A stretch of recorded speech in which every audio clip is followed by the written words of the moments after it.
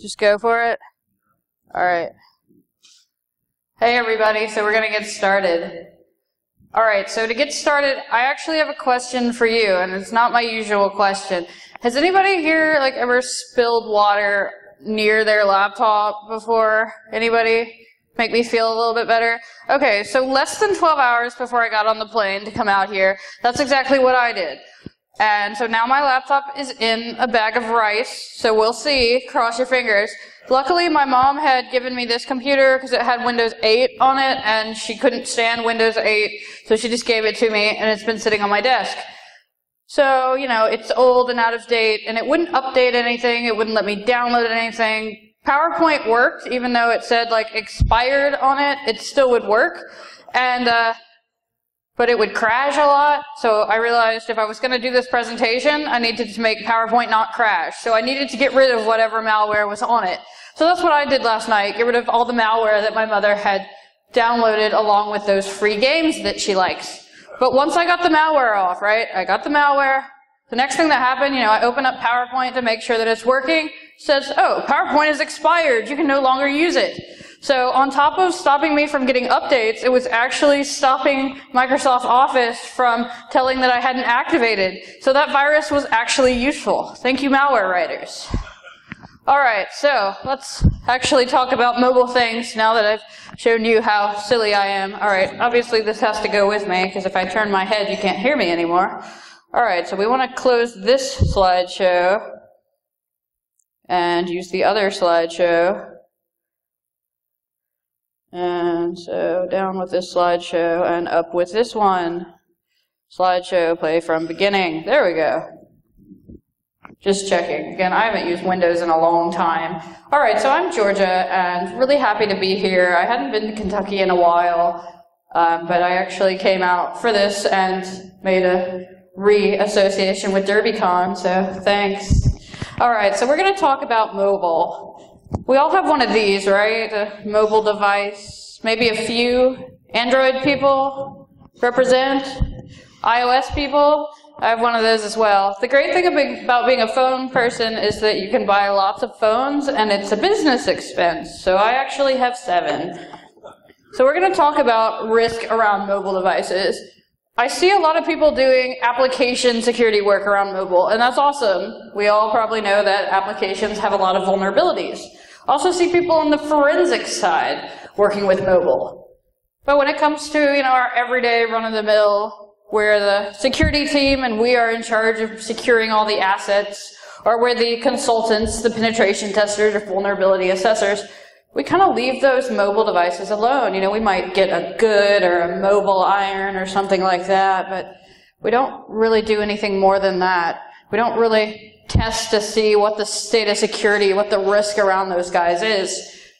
And now that I'm selling products, it's really depressing to go into a consulting firm and say, I have this really cool product for mobile. And they're like, yeah, that's really cool, but there's no way our clients are ever going to buy that. Sorry. I don't feel like China feels the same way for some reason. All right, so let's talk a little bit about mobile devices. Yeah, we all have phones, iPads, smart watches. They have watches with SIM cards now. Awesome. Eyeglasses, all sorts of things. But there are some things that are mobile devices that you might not consider. For instance, is this a mobile device? It is a toilet. Naturally, the toilet was not really blue. Again, it was cross-communication with my mother. I said, make all the figures blue, and this is what I got back. But I liked it. It was cute. So is this a mobile device? Anybody think yes? What? All right. I guess you all think no then. Well, as it turns out, toilet to mobile vulnerability. So this is from TrustWave. This is a TrustWave advisory. So it's a hard-coded Bluetooth pin vulnerability in a particular kind of smart toilet. Some of your rich friends may have these sorts of things in their guest bathrooms. They have little walkie-talkie things that they can talk to and push the buttons. They talk over Bluetooth. This one in particular will let you control it through an Android app. So while it's not, I guess, technically Internet of Things, because it's not Internet-facing, at least on the local network, or if you are close enough to it, you can actually hack this toilet from a proximity. because it has a hard-coded pin in it. Those people who do embedded development, they want us to understand how hard it is to enter a password that is random inside of their firmware. It's much, much easier to just set the code to 0000 and let it automatically enter itself each time. And that's exactly what this toilet did. So according to Trustwave, their report for the risk is attackers could cause the unit to unexpectedly open/close the lid, activate bidet or air dry functions, causing discomfort or distress to user. That sounds like a mobile device to me. All you need to do is talk to it via Bluetooth. There's an Android app you can get from the store. That sounds like fun to me. Other things that we might not consider as mobile devices. What about this guy? A blue car. Well, we all know that. Charlie Miller took care of that with his brake slamming. Well, that particular vulnerability was not in the car at all. It was in the entertainment system, which basically had a dumbed-down Android phone in it. It was a mobile modem in the entertainment system. That is how they got into the car, was basically through the cellular network. It's much like our applications can call down to us and say, you have a new tweet. They can do the same thing through the entertainment system. It can push things to it as though it's internet facing. In a way, it kind of is. So we have all these mobile devices, be they a toilet, a car, or just a mobile phone of sorts. And we can, in a lot of cases, talk to them as if they're internet facing, as if they're your web server. Well, what do we do about securing our web servers, right? That's where we put a lot of our security practice. Our first place to spend our money is securing those internet-facing assets so that hackers don't get them. So why are we ignoring all these internet-facing mobile devices? Who knows? But the better question is, really, if you want to get philosophical about it, if the car and the toilet are mobile devices, is this a mobile device? The phone. This is like one of the original phones, if you will. It only called from the guest house to the main house, if you will. I found it in Columbia at Security Zone one year. Technically, I would say this is actually not a mobile device, even though we think mobile devices are phones. So it's one of those SAT problems, I guess. Not all Bobs are Bens, and Bens are Bobs. I don't know. There's a reason I didn't go to high school. All right, so mobile. We kind of touched on this. Mobile, you can basically think of pretty much any mobile device as basically an internet-facing device. What's worse than that is those internet-facing devices that are dual-homed, often into your network. You know, we as consultants and security teams, we love to see web servers with vulnerabilities, and we get onto them, and we say, oh, it's also a member of the internal domain. Awesome. Domain admin from outside. Yay. Security problem needs to be fixed. Our mobile devices can really be seen the same way. They talk via the mobile modem to the world. You can talk to it via its phone number or even push to it via an app all over the mobile network. But then when we go to work or we get home or we go to the coffee shop, we hook it up to the Wi-Fi network. And it can see everything that's around it. Think about your workplace. What do you have to do to put your mobile device on the network? The best answer would be, we don't. The second best answer would be, you know, we're in our own VLAN, we're in basically a guest network. But unfortunately, particularly with small companies, you know, they don't have a big budget for those $5 a seat for mobile iron or whatever. I mean, that adds up. Let's face it. You've got, you know, a couple hundred users. That starts to get pretty expensive. Well, they just give out the Wi-Fi password to everybody, and they put on whatever they want. Even at security shops, unfortunately, this is all too frequent. So in that case, that's really what you're looking at. You now have a web server that is also a member of your domain, and it's in every one of your employees' pockets. And we're just ignoring this issue completely. So, what do we do when we exploit a web server that's internet-facing? Well, we don't just go home and say, yay, the pen test is done. We pivot. Now that we have exploited the web server, and now we're on the internal network, we see what else we can see. Workstations, domain controllers, development boxes, databases that are only available inside because they're super secret and secure. Well, we can do the same thing from the phone. If we exploit a phone, from its internet-facing side, we can now attack other devices on the network, be it at your home. Think about all the things you have on your home network. Maybe things you might not want the world to see. You know, we see this in every breach. You know, the hacking team, for instance, probably didn't want us to know all that stuff. Target certainly didn't want us to. And Sony, well, those emails about how much divas those rock stars were, that was awesome. But let's just face it, there's things that we do on our home networks, there's things that we do at the coffee shop, and there's things that we do at the work network that we'd rather not have people know about. Our phone opens up not just us, our family members, other people in our community, and certainly our workplaces to these kinds of attacks. We secure our perimeter and then just let the phones walk in. But everybody says, well, there's no mobile vulnerability. If there was mobile vulnerability, then it would be splashed all over the front of the New York Times. Mobile attack brings down big company. Anybody seen the attribution dice? I mean, attribution is hard. Just because it's not on the front page of the New York Times doesn't mean it's not happening. But if it ever does show up on the front page of the New York Times, I, for one, will be very rich the next day. Maybe you would like to be too? Who knows? Well, thanks to Charlie Miller, we saw how remote attacks can happen to mobile devices. Unfortunately, you know, people don't think, oh, car, mobile phone, but it's absolutely the exact same sort of thing. We saw also at Black Hat this year the stage fright vulnerability, which frightened everyone about Android. Everybody was like, that's a silly name. What they didn't realize is that's actually the name of the library in the Android, not even the name of the vulnerability. So it's not even up there with Poodle and Sandworm. You're going to have to go to Android for that one.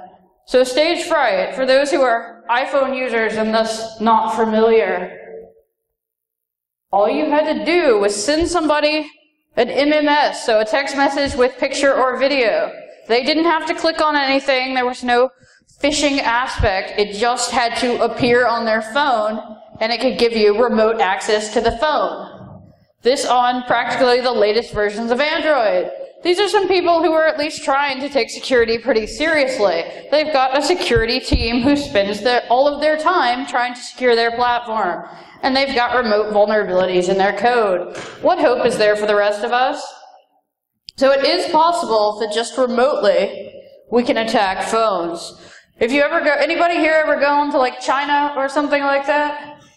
Anybody planning to go to China? Because I'd like to send you with a phone and maybe a tablet so I can see what comes back with you.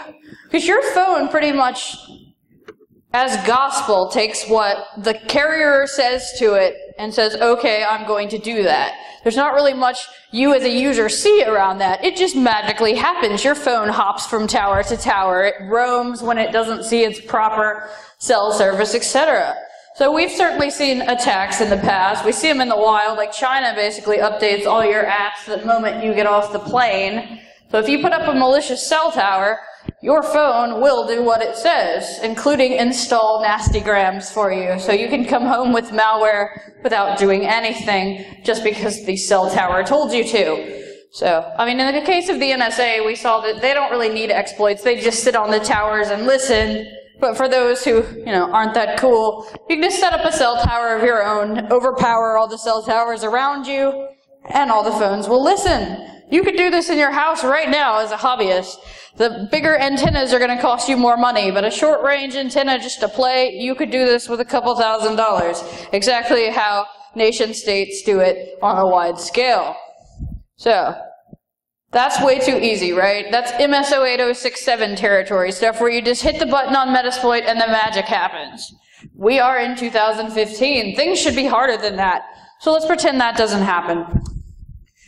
Mobile client sides. We all know about client sides, right? We update everything. We run our vulnerability scanner. Our vulnerability scanner looks on the network, and it says, there are no vulnerabilities here. And we get a gold star when we pass our PCI. Yay for us. But then we find that we're still getting compromised because things like our Internet Explorer or our iTunes or our Adobe Reader or our Flash, all those things, those aren't being checked by that vulnerability scanner. And for some reason, our patch management missed those. If only they would make it easier to update these things. Java especially, you know, you have to click and say, yes, it can install, and then it just puts up the little note and says, install update, so you actually have to click it twice. I don't know. They don't ask my opinion. Maybe they should. But, you know, I ran into this very much with this laptop, because it's like everything on it is so out of date, because it had literally been off for a year. And what was I going to do? What is the first thing I did when I got this laptop? Well, I opened up the internet, I went to a site that sold parts to take apart a Mac, and I gave it my credit card number. Okay, to be fair, it was my mom's credit card number, so if anybody gets hacked, it's her, which I think is fair, given the circumstances. But that's what we do. I needed to take my Mac apart to get all the code that I had written, so I did that, even though I knew it was probably a very insecure thing to do. Client-side attacks abound. So we see those with mobile as well. We see mobile browsers fall victim to vulnerabilities.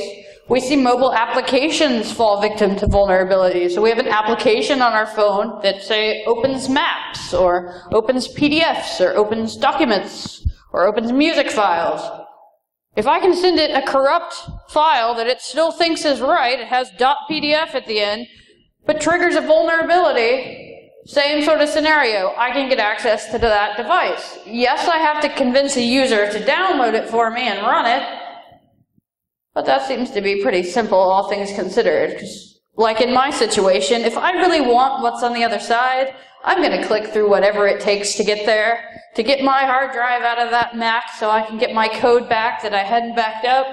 Yeah, they can hit my credit card, I don't care. I got to get that code back. You should always back up regularly. Don't be like me. So that happens. Client-side attacks happen on your mobiles as well. You may be doing something through something like Mobile Iron or Good or one of those other enterprise mobility managements that says, this phone is not up to date. It must be forced to update or it gets thrown off the network.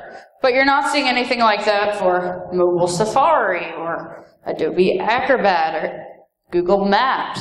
Nothing's checking to see whether those are up to date, which we're totally able to do that on the desktop side, so we need to work on that as well. Mobile phishing.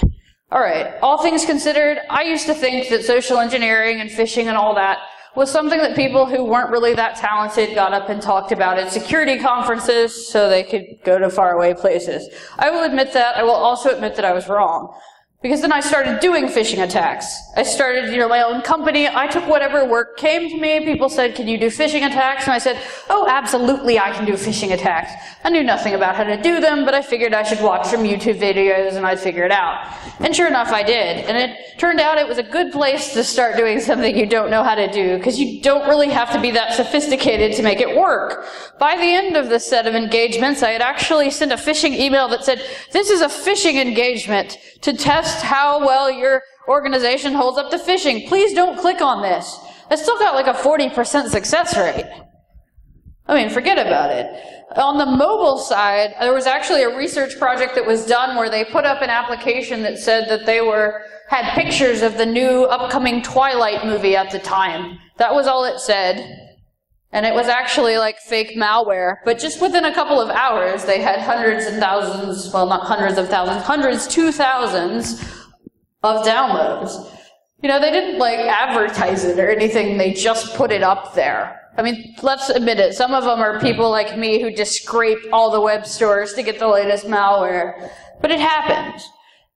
You guys do any security awareness training with phishing emails in your organizations, anybody? That's good. You should be doing that, because we absolutely see people falling to that. No matter how good your security is, if people are just going to give up their credentials or run something nasty as administrator, there's nothing we as security engineers can do to stop that by putting in security controls. So the only thing we can do is provide awareness so they don't click on that anymore. So that's good. You should be running those. Unfortunately, what I'm not seeing is people testing this on their mobile devices. Doesn't seem like it would be hard. In fact, I actually wrote a product to do it. This is probably the easiest thing I made in my entire smartphone pen test toolkit was the mobile phishing. But then when I started taking it to organizations and saying I'm productizing that, they were all like, can you do mobile phishing? And it's like, Yeah, I can do that in like a day. So I don't know why people who do phishing don't just do this. So, well, I guess it's good for me because now I can sell them stuff. But text messages. Actually, sitting at my booth today, 2 different people showed me a phishing text message that they had gotten just today. So to say that it's not happening in the wild is a very naive thing to say. It's certainly happening. I'm sure you've probably gotten some, like, you want a gift card, click here, or, you know, you signed up for this with your phone number. What gets really weird about it is a lot of stuff does 2-factor authentication via text message now, so that's a really good avenue to start phishing people for accounts, because it looks like what they actually expect to see, it coming in via text message. It isn't all just text message, though. I mean, that's the avenue we see people attacking, but what about near-field communication tags? I mean, they're all over the place. If you turn on your near-field communication, particularly in Europe, they're like obsessed with it. Like hotel elevators have near-field communication tags. Or that may have been some hacker's tag, to be fair. I do tend to frequent places where hackers go.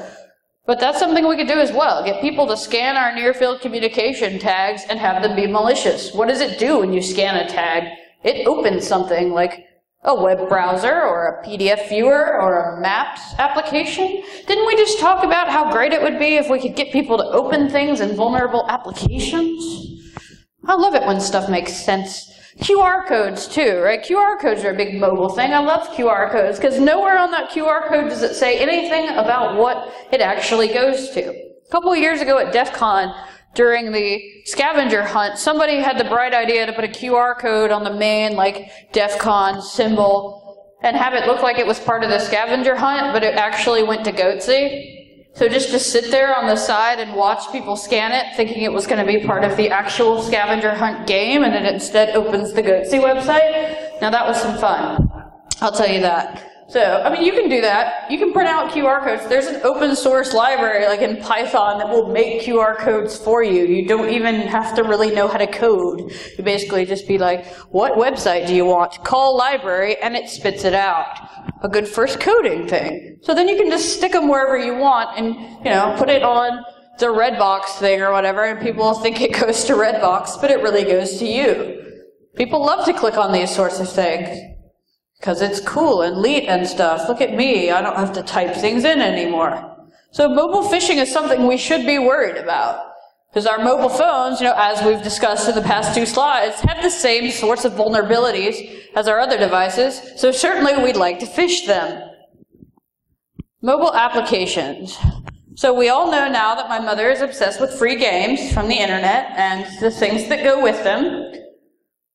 I think a lot of us could say the same thing about mobile applications. Anyone here want to admit an obsession with mobile applications? I should raise both hands. I'm totally obsessed with mobile applications.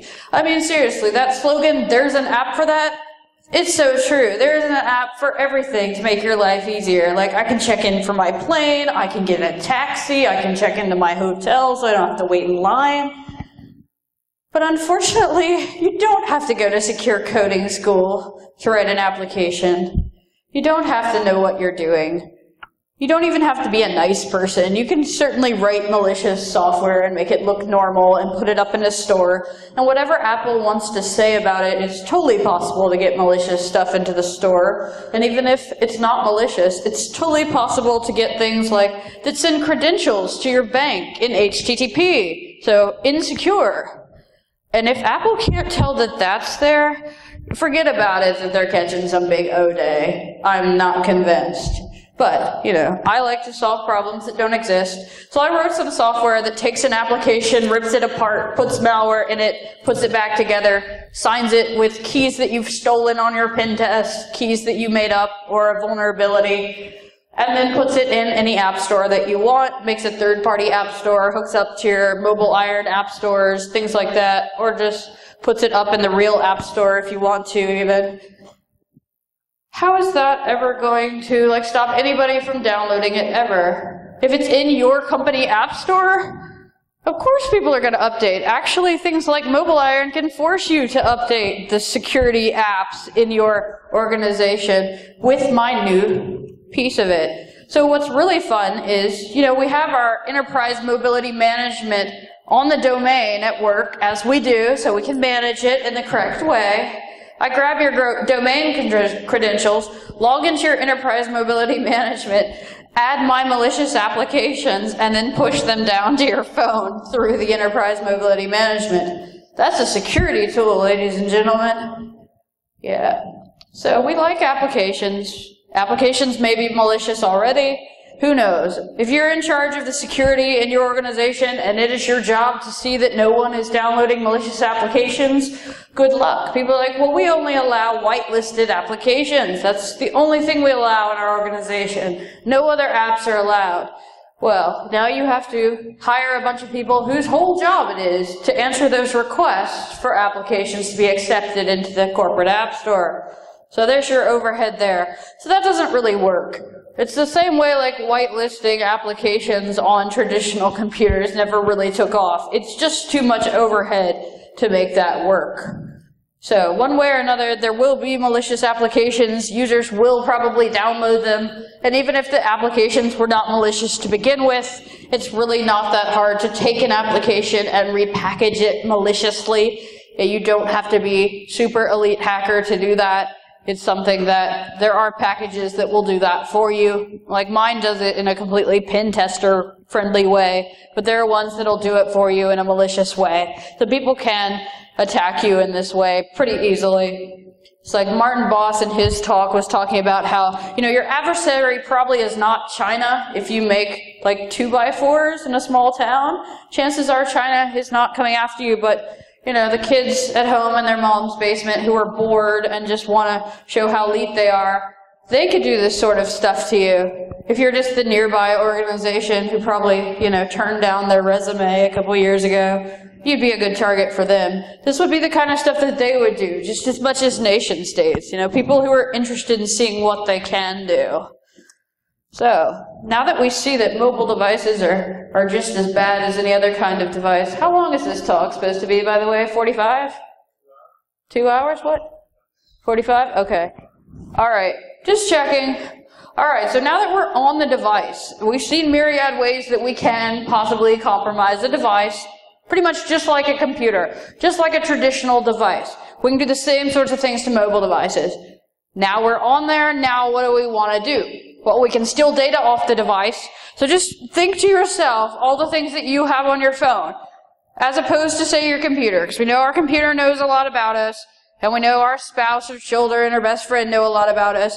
Now think about your phone. What does your phone know about you? I think your phone probably knows more about you than really anything. It may know more about you than you do. I mean, look at how Google can decide what we want to buy and stuff. It knows some serious things about us.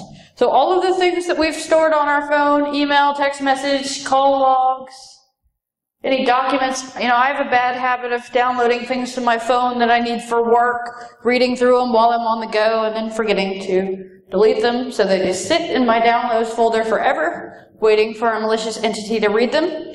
I don't think my clients would like that. I should probably stop doing that. Location information as well, everywhere you've been. If somebody wants to target you, if somebody's got an axe to grind with you, if they can watch where your phone is going, they can see when would be a good time to break into the house. If you're me, it's pretty much all the time, but people who are at home more.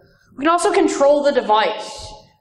One thing that's really good is if you're not going to click on a link in a text message that came from some random number, would you click on a link in a message that came from your best friend?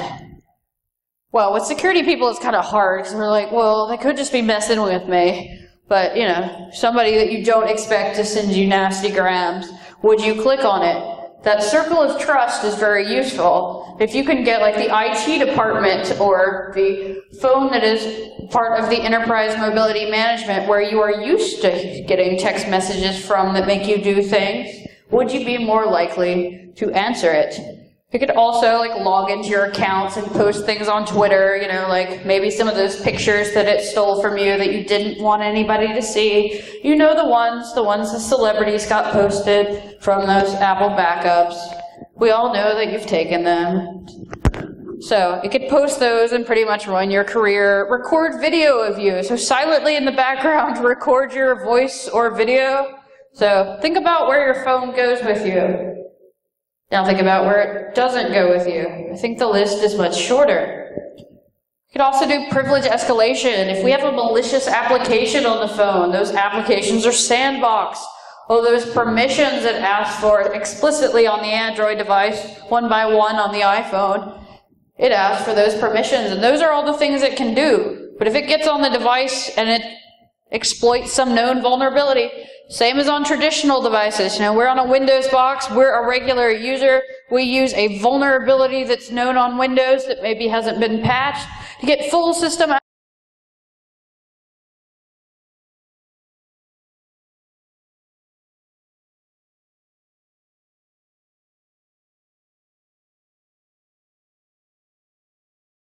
Sorry folks, it looks like the Avamia froze up again at this point, and we don't have anything but moving slides until the end.